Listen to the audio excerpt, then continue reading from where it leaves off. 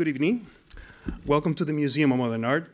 My name is Pablo Helguera, and I am the Director of Adult and Academic Programs here in the Education Department at MoMA. It's a great pleasure to welcome you to the second program of our One Work Conversation series. For those of you who are watching this program on our live stream, I want to welcome you as well. As part of our efforts to celebrate the reopening of MoMA and its reimagined galleries, this conversation series has been established to introduce and reintroduce the public to key specific works in the collection by hearing directly from the artist about its making, the set of concerns that informed it, and its place within the artist's career and trajectory. Tonight, we are delighted to welcome Dayanita Singh, who will speak about her work, Museum of Chance, which is now on view as part of our Surrounds exhibition. Singh's work reflects and expands on the ways in which people relate to photographic imagery. Her recent works, drawn from her extensive photographic oeuvre, are a series of mobile museums that allow her images to be endlessly edited, sequenced, archived, and displayed. Stemming from her interest in the archive, the museums present her photographs as interconnected bodies of work that are full of both poetic and narrative possibilities. Publishing is also a significant part of Singh's practice. She has created multiple book objects, works that are concurrently books, art objects, exhibitions, catalogs, often with the publisher Steidl. Museum Baban has been shown at the Hayward Gallery in London, the Museum für Modern Kunst in Frankfurt, the Art Institute of Chicago, and the Kiran Nadar Museum in New Delhi. Singh was awarded the Prince Claus Award in 2008, and in 2013, she became the first artist from India to have also a solo exhibition at London's Hayward Gallery. The format of this One Work series is very specific. The program is set for 1 hour, consisting in a conversation and a set of questions for the artist. Toward the end of the program, we will turn it over for questions from the audience, so please do think of questions you may want to ask. At the end of the program, you all are invited to go upstairs to experience the work in person if you haven't had a chance to do so. Last but not least, because this is a new program series, we are looking for visitor feedback. So we would appreciate it if, as you exit the auditorium, you can fill a small form. I am very grateful to Lucy Gallun, Associate Curator in the Department of Photography, who has graciously agreed to moderate tonight's conversation. And now, without any further ado, please help me in welcoming Dayanita Singh and Lucy Gallun.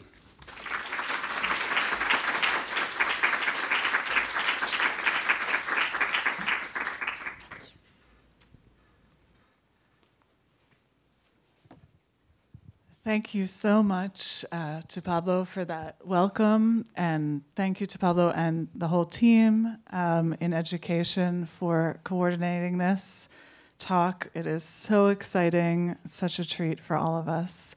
I would also like to thank the Department of Photography for everything around this acquisition and this work in our collection, as well as the Contemporary Arts Council, the Modern Women's Fund, and our Committee on Photography, who supported the acquisition of this work into the museum's collection.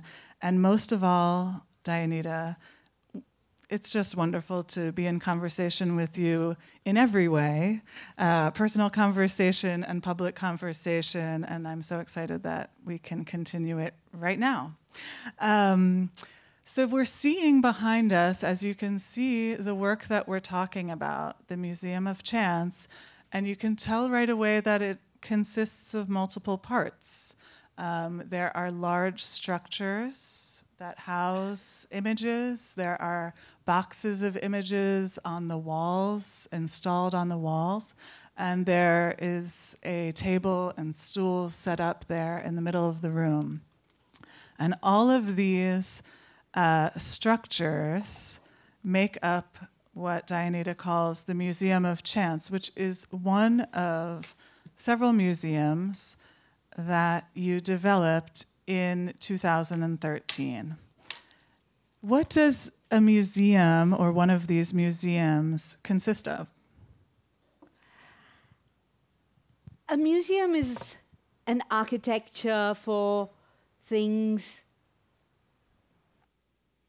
that somebody thinks are valuable, that somebody wants to look after. So it needs an architecture, and it needs a collection, and it needs a reserve collection and a display collection so that things can keep changing, and it needs a catalog, and it needs a gift shop.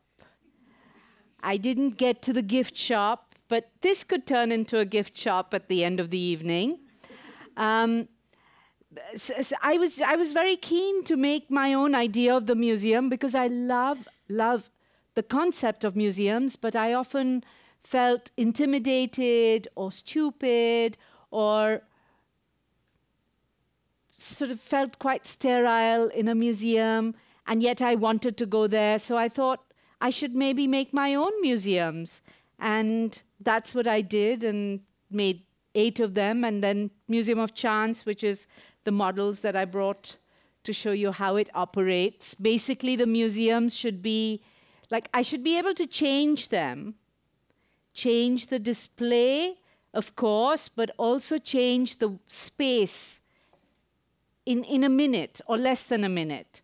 And so then I can make conversations between the different parts of the museum. I can open and close them, as you saw in the video. I can make them go away and have the little boxes that are inside on the wall. So just use the architecture of the museum in a way that museums never allowed me to work with my photographs. And I think possibly my concern with the museums is very to do with photography, because I felt the museum and the gallery, the institutions limited what I could do with photography. And I knew that there is a lot more to photography. My experience was not just of images on the wall. So somewhere with all those concerns, these museums were born, and Chance was the last one. You've also talked about how you were printing gelatin silver prints, and these were displayed on the wall. And at that moment, you had been using digital camera print and shooting digital, and were no longer printing due to the paper availability. And That's so that true. allowed this form, or encouraged this form. Yeah, absolutely. While I was making silver prints, I never thought about the print was sacrosanct. It had to be perfect. The conditions for its storage had to be perfect. The framing had to be perfect. And I loved the materiality of the silver gelatine print. But when they stopped making that beautiful Forte paper, and I didn't like the Ilford paper, I thought maybe I have to try digital prints. But once I tried digital prints, I could dare to dream of making a museum bhavan which would have 900 images in it. Otherwise, I don't know how many years it would have taken me to print 900 silver images. So just going to digital actually freed me. I went to it out of a great sense of despair and thought, how am I going to photograph? And actually ended up doing something that I could never have imagined with silver. And so the prints that are on view in the work on the 6th floor are inkjet prints, archival inkjet prints, actually the same process and material as what you're holding right now in your hand in a different size. So this idea that these were no longer the same gelatin silver objects, but the same images that were now being resequenced within the structures and in the boxes on the wall. Yes. So these, what are those, by the way? Well, after I came to MoMA last time, I thought it might be a little confusing for curators to know how the many ways in which you can open and close the museum. And, you know, it could just become a complete straight line, and you could just have a wall of images if you wanted, or you could have structures like that. Or you could turn these and you would still be able to see all the images. And then if MoMA decided that they wanted to show Museum of Chance on the street, they could do that, because nobody could really then go inside the museum. So I had thought of that configuration as well. And I thought, rather than explain this with drawings, it would be easier if I just brought a model for you to have in your storage. And then I thought, I must bring all the little prints, because, you know, firstly, you never know when you might want to make a museum. So in the course of the conversation, I might have an idea. Like upstairs, I was looking at one of the panels and I said, oh my God, there's a museum of legs here. So now I immediately want to take out the images of the legs and make that museum when we go up. So this just is like a tool for you, Lucy, the prints and the model. And so these are going to go into your department. Thank you also for offering a tool to me, but that reminds me of my role in a way. Now that MoMA has acquired this work, it has entered our collection. Curators are working with it. The registrar has worked on making sure it is stored properly and it's cataloged in our collection. And I noticed also that your old role as the director has changed as well. Well, if I may, I wanted to take this opportunity to thank the director of Museum of Modern Art for giving Museum of Chance the finest home it could ever have. And I thank you, dear director, on behalf of the trustees of Museum Bhavan and as the ex-director of Museum of Chance. And thank you so much. And thank you also, Mr. Director, for really, it's as though you had X-ray eyes with which you read the museum and all that I was trying to do with it. I should say that at the end of showing these museums for about 5 or 6 years, I was quite disheartened because everybody looked at the photographs. And it's not my problem that I make good photographs. You know, that's sort of a given now. But it doesn't help me very much if your conversation doesn't go beyond that. So I almost thought these photographs are becoming my enemy. But I don't know how to make wishy-washy photographs. So I even at the end of a showing in Delhi showed the entire museum without any of the images to say, let's talk about what I'm trying to critique here. Let's talk about the kind of space I want in the museum for photography. And I didn't get that. And so when I came last month for the opening, I was not prepared for the talk that the director made about Museum of Chance. And for those of you who were there, you may have noticed I was standing on the side and was quite overwhelmed, shall we say. So, Mr. Director, thank you so much. And I now will step aside and give you full charge and full control of the museum. Though when I was, in my time, I had to be the registrar and the curator and the director. And actually that, we'll come back to that, but I wanted to also mention this other important aspect of your museums is that they're not just places for storage and for display, but also places where programming happens. Yes. Yeah, I mean, that is the most important, the conversation. And here we're seeing, just to show you, the museum has traveled around the world. So now here it is in New York on our 6th floor, but it's been in Mumbai and London and Delhi. And here you see some of the conversations that we've been having on the 6th floor using the table and stools that you've incorporated as part of the museum. Can you talk a little bit more about that aspect, that conversational aspect as a museum of place for such a thing? Yeah, I think people tend to think of museums as places for contemplation, and of course it's all of that. But it also needs to be a place for conversation. So, and the conversation doesn't happen on benches because you're sitting side by side. I feel the conversation needs a table. And I've spent a lot of time working out what that distance should be.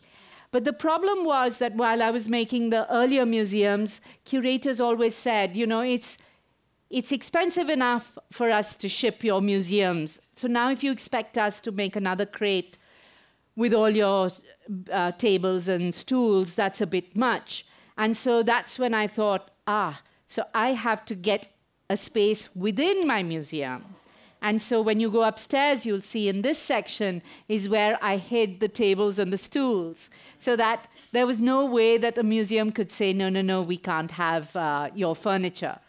And if I had my way, I would put those tables and stools all over the museum, because I would encourage people to come to my museum or my ex-museum, to have an interview, to make a proposal, to break a relationship, to anything, whatever, to just come and do some reading, but just invite people to come and occupy the museum and to have these conversations that happen there. And then there's bound to be a different relationship to the work. Otherwise, you know how it is with photography exhibitions. People just come and have this glazed look and they think they've got it.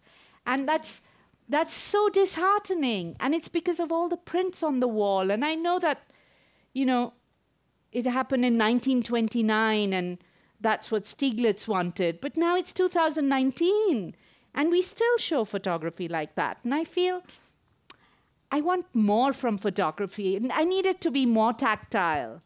And that's why I love the book so much.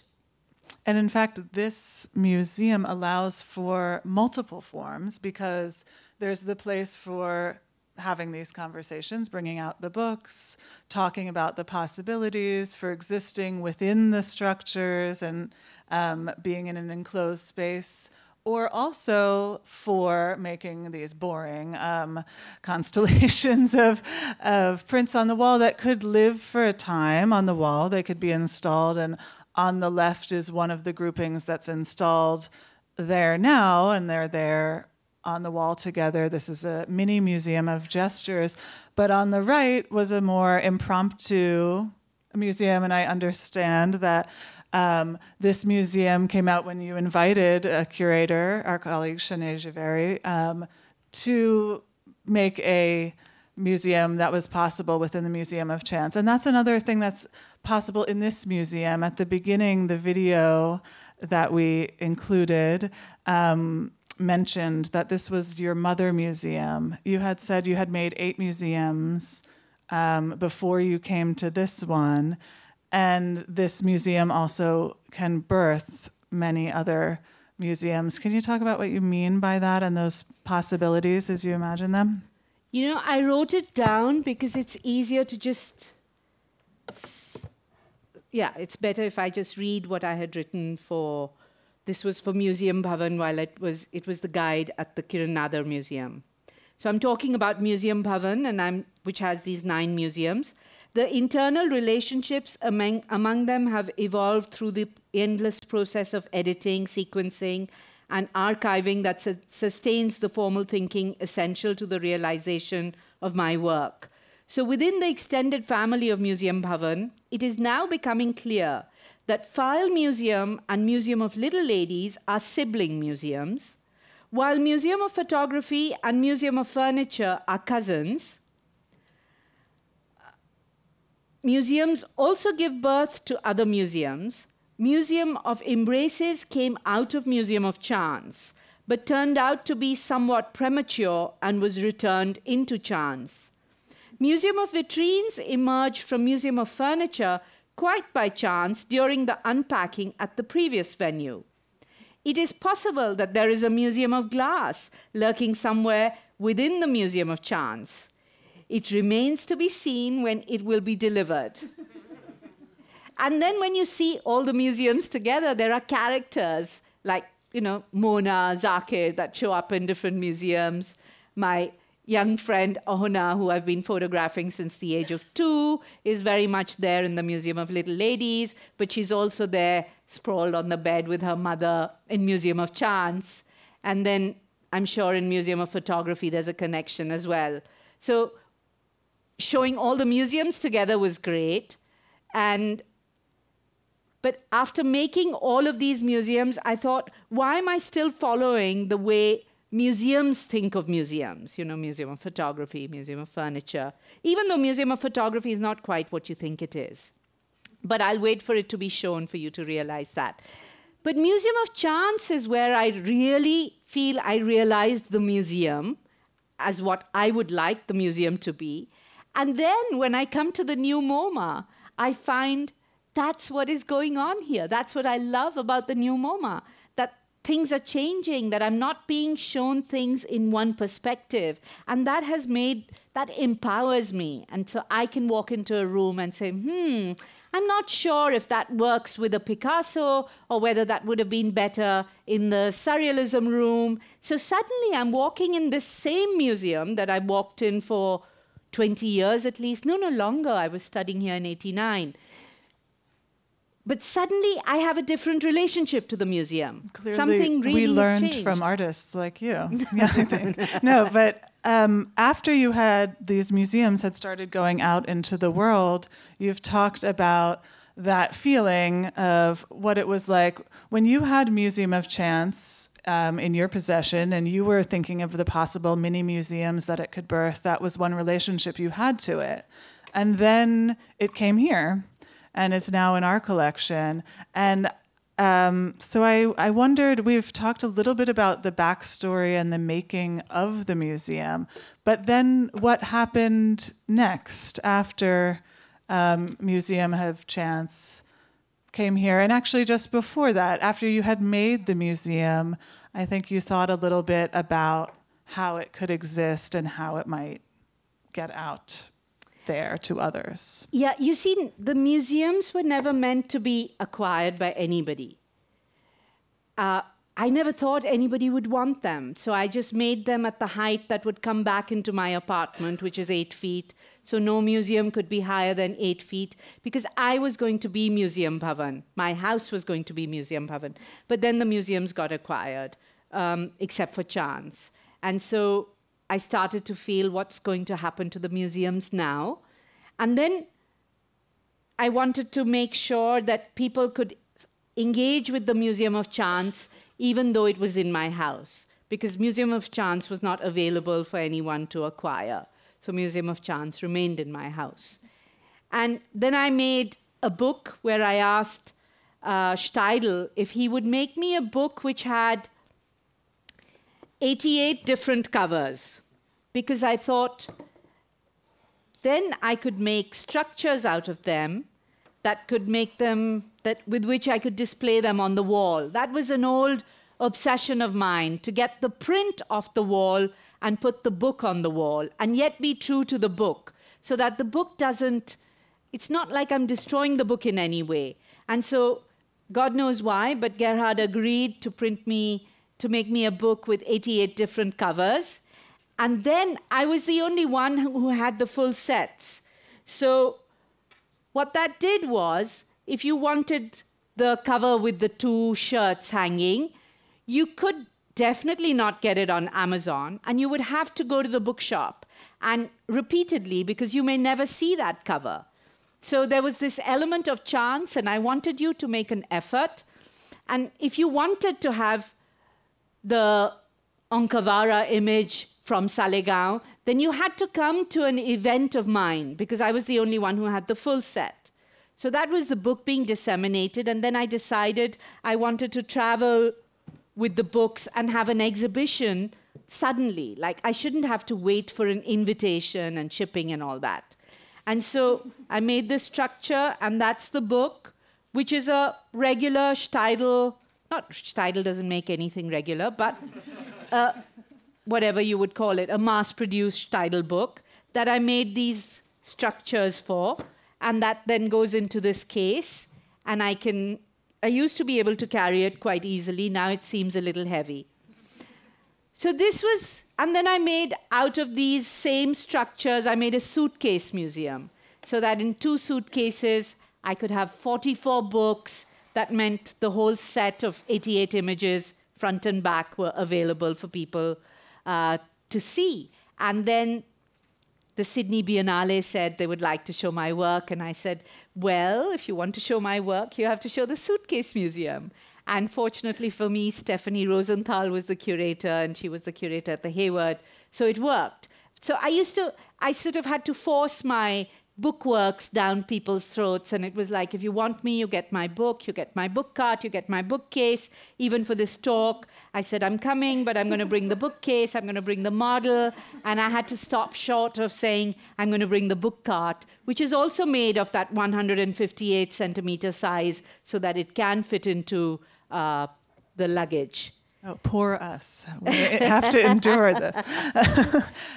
And then, yeah, after, this was before MoMA had acquired the work, Yeah. you had made the book object in the Museum of Chance book. And then, as I said, Museum of Chance was never meant to be acquired. It was meant to be offered to a museum after I died, whenever I died.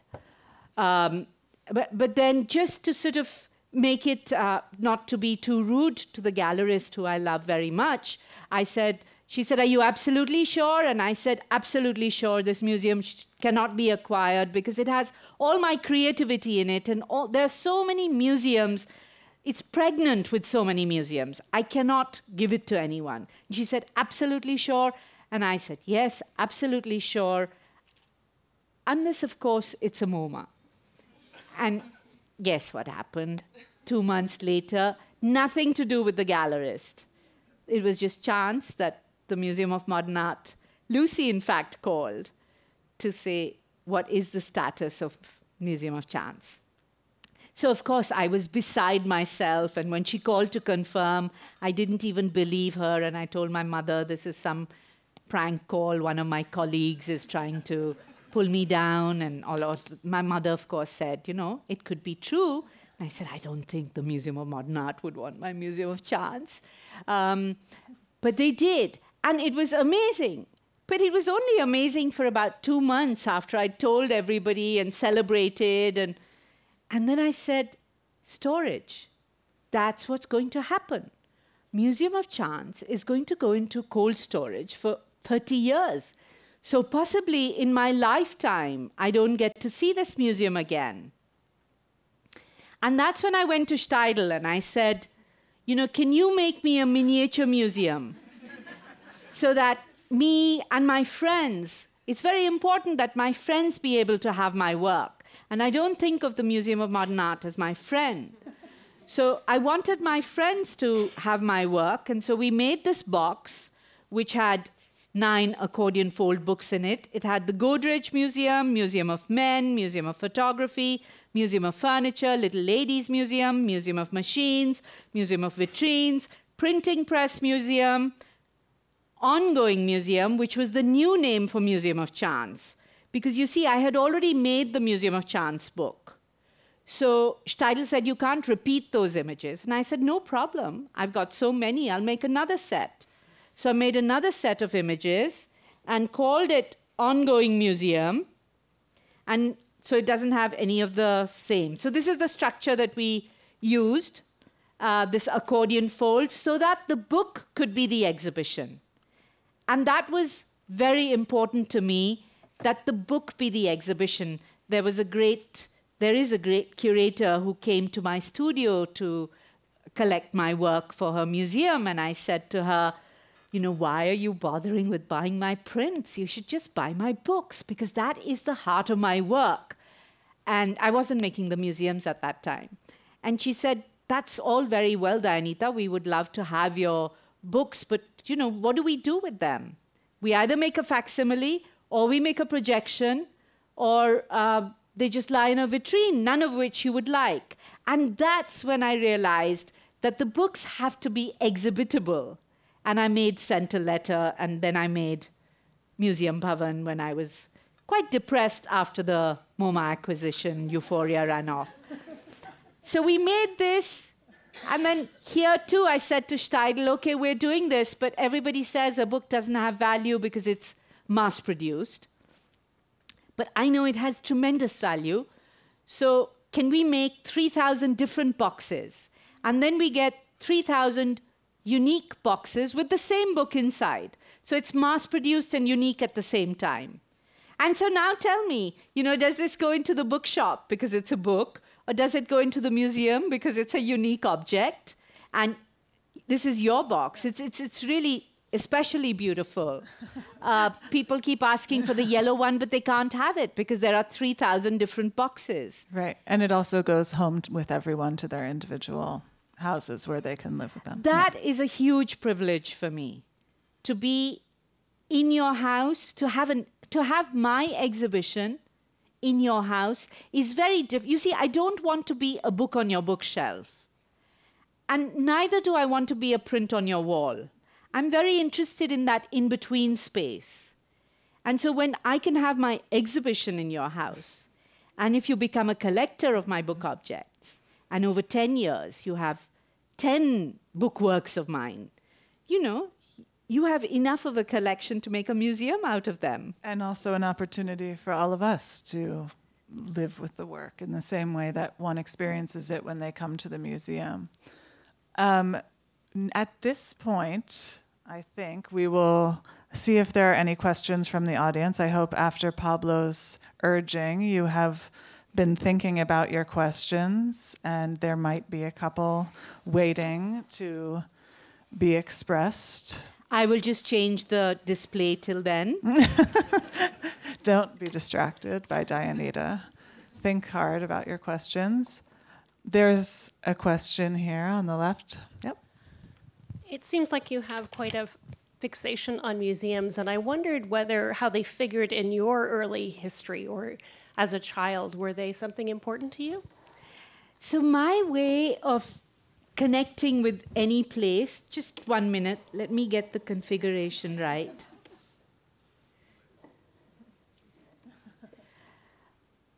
My way of connecting with a place is to go and visit as many house museums as I can. And somehow in India, we have a certain propensity for house museums, whether it's a politician or a religious figure. And you see amazing things in these spaces because there isn't a single curator. It's just what sort of gets left behind. So shaving brush of Kamaraj or the ambassador car that MGR drove in. And I always was completely fascinated by museums, photographed them a lot. So I really love museums. But I also, therefore, I think realized some of the things that were limiting in museums. And especially when I came to the very big art museums, I didn't like to read wall texts that I couldn't understand, you know? I didn't like to go to a museum to feel stupid. I didn't like to go to a museum to feel like I had to look at something in one way, which is why I've sort of kept these extra days in New York just to spend time at the new MoMA to really sort of do my critique. And I have quite a critique coming up of where this photograph could have been and why couldn't. I went to the gentleman who's the curator of the Fluxus room with my jacket, which has my life as a museum at the back. And I pulled out one of the books. All my museum bhavan is in here. So I can, you never know when you might want to show somebody a museum. And I went to him literally like that and said, why am I not in the Fluxus room? And that's what I love about this museum. And I really hope it'll start a movement where museums will become more not so precise, because it allows me then to have a conversation with the museum. It allows me to make my own mind up rather than being told, this is this ism, that ism, and you should know that, otherwise don't come back. There's also that personal connection that you had with the photographs, how they were in your home, that you've spoken about a little bit as well, that they weren't just, things that would be framed on a wall, but how they lived. Yes. My mother would have gone crazy on these 3 tables because she would cover every surface with glass and put prints underneath it, and then those prints could be rearranged. And so a photograph was never meant to be a fixed thing. Even when it went into an album, it had the corners, so you could take it out, briefly come under the table. Photography was a tactile thing. You had shoe boxes full of photographs. it was only when I became an artist that I realized how fixed photography is in the art world. And that was not my idea of photography at all. And I understand conservation and all of that, but I think photographers have to really think of other ways. You know, prints on the wall are fine, but it can't be the only way. And I'm surprised that we don't see a lot more of that. I hope we will. I hope. But again, coming back to the new MoMA, I love how photography has been placed in different rooms. So one, it makes the room that much more accessible for people who may not know the rest of the room, because a photograph is an inviting thing. We love that too, actually. Yes. Yeah. but the room with the early photography is just sublime, with Cézanne on one side and Picasso on the other side. I mean, I'm imagining that that's going to make sure that certain aspects of photo history are going to have to be rewritten, because they will have to consider Cézanne and Picasso, no? Right. I mean, I'm thinking again of your structure of making a museum and including images from across your career. So again, thinking, say, with your example of the 19th century photography room, there's not just one story around a photograph that's already been told, but it might change when it comes into conversations with other things. And that's what you've allowed with this kind of structure. So we haven't yet talked much about some of the individual images that make up the museum, and I've just brought some of them here today, but they do include pictures from across your entire career that you've then gone back to. There's 162 images in the whole work, but this is a picture of Zakir Hussain from your first book, or around the time of your first book that was about Zakir.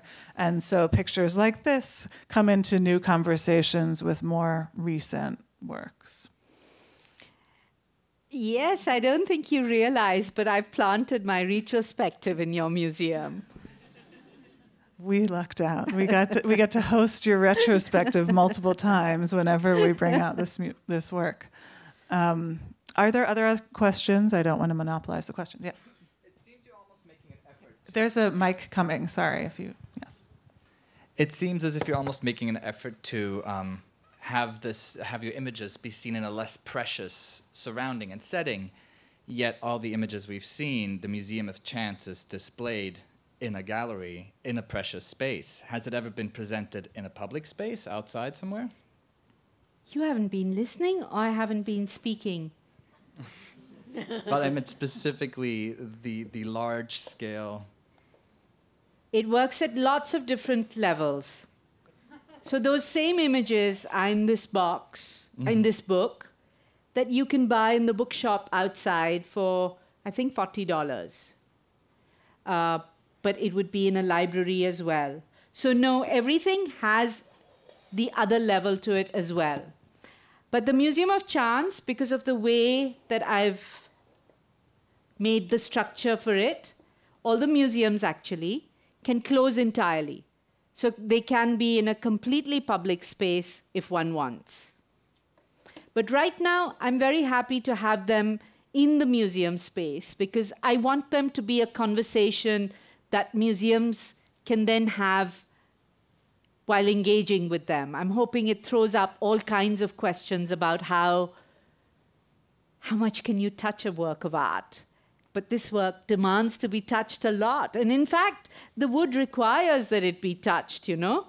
If you just leave it without any kind of touch, it'll dry up.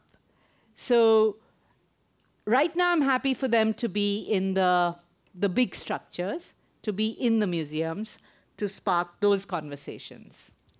But it is tough, you know. There aren't just easy solutions. You know, artists are often suggesting things to all of us that are pushing us.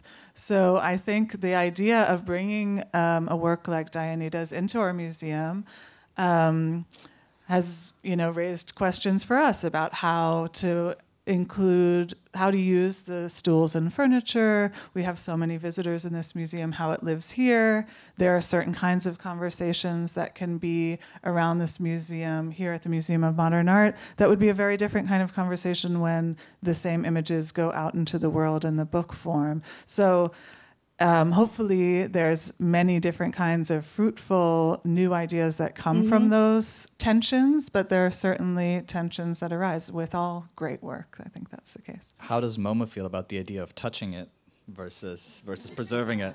Right. I mean, not everyone is touching ours when they go into the museum since we've now acquired it. So thankfully, Dayanita has made these other ways for them to get involved with the tactile experience of the images, as she has with so many of her works through her books.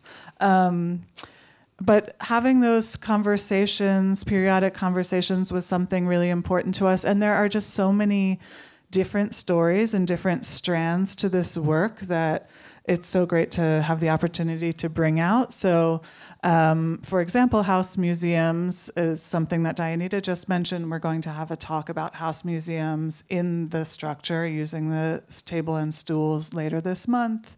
And other things like that. There's hopefully many more conversations to come. But it's something that we have to think about all the time now that it's here, I think. Yeah, conversations are really important in a museum, no? And it was at the Kiranadar Museum in Delhi, I was so desperate for people to come because I used to go there every day to try and, with my great assistant Simrat, try and move it, make new combinations, bring images from File Museum into the Little Ladies Museum, but nobody was really coming to the museum.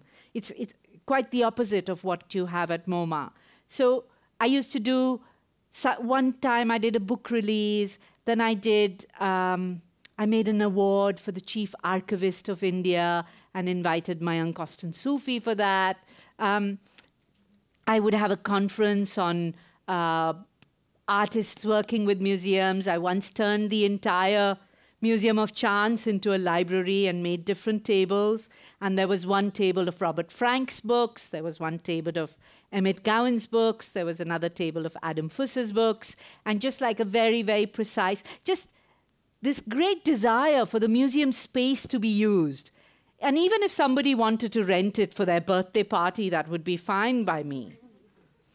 Just as long as people would come to the museum, because I do believe that, you know, there's a lot that one gets from spending time in the museum, but why is it that more people don't come? I know it's the opposite problem here, but in India, if you get 500 visitors a day, that's huge in a museum. And it shouldn't be like that. We are lucky here, as are others that get to experience this in this way. Are there other questions from the audience? Oh, yes. Yeah, as I heard you talk about your conception of museums, and particularly the Museum of Chance, what I was hearing was as much about language, space, physical shapes, and actually human habitation, humans moving through and engaging with each other in that space, as the museum was about images. So I started thinking, is it possible to imagine making a museum along the lines that you've conceptualized, that includes images in conception, but not in fact? So you have your museum, you're talking about, basically you're talking about sculpture, you're talking about architecture, you're talking about movement, you're talking about conversation, you're talking about sitting and standing, and then you said you didn't want it to be just about photographs. So I started thinking, is it possible to have all of that where images are actually part of the conception, but not necessarily there as static photographs? So, You've done that. That's what I did at the end of the Kiranadar Museum in the last week. I started removing the images, and in the last days, the museums were completely empty. And at that time, for me, it was also quite overwhelming because there was still the residue of the images. And I tried to propose it to a few people that that's how it should be shown. But if, you know, it's like what can I do? Everybody wants to see the photographs. And I said, just let the museum be. And it's still very photographic, because anyone who knows the slightest about analog photography would know that this is 120 6x6 format, and this is 35 format. So you know that it's photographic. It's not just for pieces of textiles. And maybe someday that'll happen. But sometimes I do show the main structure empty, and then the images, and you could do that at MoMA too, where the structure is empty and the images are in the boxes on the wall. So that sort of then becomes a compromise. But I haven't yet been able to show all of it empty, other than at the end of the show when I do it myself. We could try doing that here. Take a few images out every day. When you see Dayanita's images, it's very hard to say goodbye to them. Thank you. Yes. And I know others have had that issue. And actually, if I may, because we have just a couple of other images here to talk about some of the stories and images that have come into this museum, because while it is very much about the structure and what it can be and what a museum is, it also does consist of 162 images, including many images of figures that have been so important to you across your career, family members, and others, such as Mona. And this is a picture of Mona Ahmed, who was the subject of your second book. And there are pictures from that time that you made of Mona. And then there are pictures that you made over many years of Mona, including ones like this, where Mona has revisited her old picture and is pictured there in front of a projection of that image. So you see her silhouetted against herself in the graveyard where she lived. And in fact, there's this opportunity to tell stories of individual lives, drawing them out of this museum as well, I think. And Mona is one of them. So there's this opportunity to tell these multi-layered portraits within this. Yeah, tomorrow when we speak at length about the museum, I think we have at least a dozen biographies going on in that museum, because that's just also the way I work. My young friend here that I've been photographing now for 25 years, no?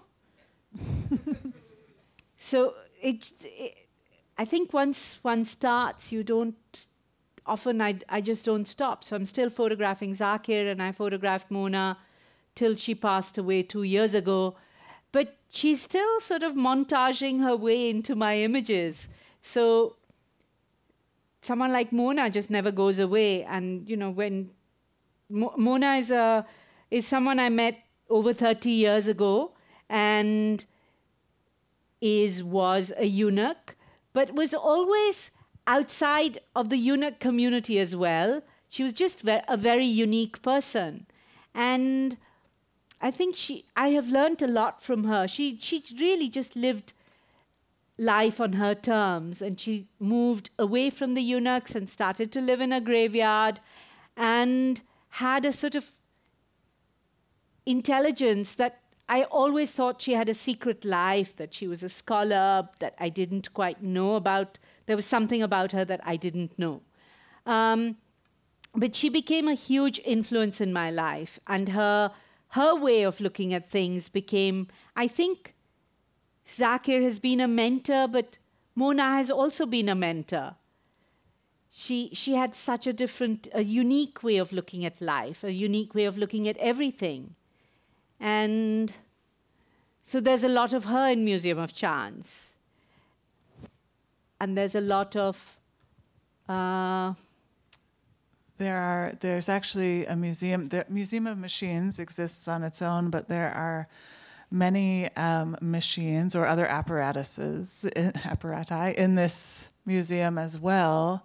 Those that might have been in use at particularly significant moments in the past, such as this one. Do you want to tell the story of this? Yeah, this is a camera of Satyajit Ray that I had photographed many, many years ago, and they say this is what he shot Pathir Panchali on. And then at the opening, I was just saying this to Ratan and Lucy, that this is Satyajit Ray's camera. And then Ratan said, oh, but tomorrow we're actually showing Pather Panchali. And that was such an amazing coincidence. And then Glenn told us that the premiere of Pather Panchali was at MoMA in 1955. So it's that element of chance continues even while the museum is installed here. And I'm sure tomorrow when Roxana and Sarah very kindly building new museums with these boxes of prints and these models, we'll have other surprises. I know that this Museum of Chance is just sort of loaded with so much possibility that I think for many, many, many decades, curators won't tire of finding new stories in them, new connections.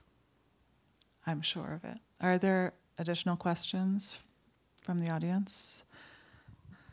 In fact, this phrase that you've brought into the museum, I think points to that possibility by including text. And in fact, there are several stills from films and other text pieces that are some of the fragments that make up the Museum of Chance. But this is just one of those images that I think functions in the same way that some of the staircases, beckoning staircases, or particular views into buildings, they draw us forward into the story. So when we see a narrative of images created and one image appearing after the other in the structure, we start to see the chain of events that happened with chance. And I think that that was something that you've talked about with this particular phrase as well. Yeah. At one time, this was going to be the title of the work. What happened is this. Museum of Chance was the longest museum for me to give birth to as well, because it took me 2 years to come to that edit of images. So the museums is not just the structure, and it was so difficult to find the set of images where literally tomorrow you'll see Roxana might pull out this image, and then almost randomly, if she pulls this out, there should be a connection between them, that they should work, that if a curator decides to show just 2 boxes, that they would somehow still connect. And so that took the longest time for Museum of Chance, other than creating this new kind of structure, very different from my other museums, was to get the edit just right. And there were sort of certain words, like what happened is this, that became tools with which I edited. Yeah, tools is a great word, I think. And so Dayanita keeps mentioning tomorrow, and I will say that tomorrow at noon, Dayanita is thankfully here from Delhi, so we're very grateful that she can be in residence in her museum tomorrow. But this is one of these opportunities where we can be in the gallery and be in the work itself, and there will be more. Check our website for additional conversations. And also the galleries are open, so this is this great chance where we are here in the theater talking about a work, and the museum is still open, and we can see the work right now, should we wish. I'm very happy to give you a guided tour. So I am going upstairs, and if any of you haven't seen the museum, would like to come, please come. Otherwise, I'm happy to sit there and contemplate on chance. Thank you so much for coming, and thank you, Dayanita. Thank you, Lucy. Thank you.